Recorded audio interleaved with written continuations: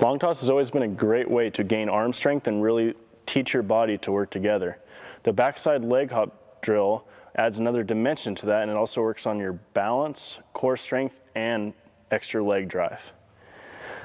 You can add this drill to the middle of your long toss session or at the end if you're doing pull downs or you're really trying to go for a max distance throw. It's a very easy drill to add. All you do is you basically start with a normal crow hop or shuffle leg work, and then you go straight into a hop. You'll hop 3 or 4 or 5 times, whatever you're feeling for that day, and then you're just going straight into some normal throw and finish. We'll start sideways, step forward with your front foot, and we'll step behind, and then we'll get straight into our hops.